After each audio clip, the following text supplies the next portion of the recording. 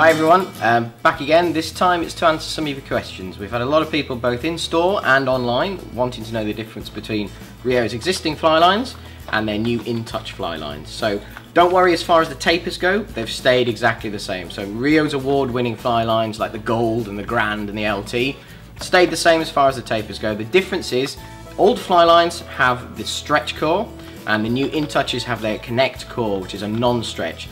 So this only stretches up to about 6%, whereas the old, more traditional fly line cores will stretch anything from 28 to 30%, which if you take a look at just this normal piece of fly line here, this is just an existing RIO Gold, and if I just give that a stretch, you can see the difference there, and that's only over a small distance. So if you magnify that 30, 40, 50, 60 feet, that's quite a lot of stretch in there, whereas the new connect core is going to eliminate the vast majority of that.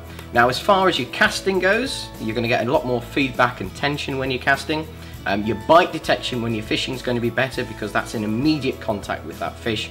As well as that, your setting and your striking of the fish is going to be slightly better, especially at long range. Now they've done this through their floating line ranges as well as their very popular deep series, which is the 3, the 5, the 6 and the 7. Along with that, they've managed to keep the welded loops at the front, and on a few of the fly lines as well, they've got a welded loop on the back, so it's nice and easy to connect it.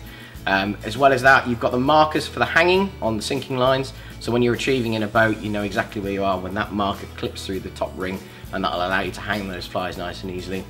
All in all, a great improvement on the old lines. We're getting great feedback from the customers that they're catching more fish on these fly lines. They are a little bit more expensive to produce as far as the cores go, so there's a slight premium on the other lines, but they are beautiful lines and well worth it. We hope that this is going to give you a little bit of an insight into what's the pros and cons between the existing fly lines and the new InTouch ones.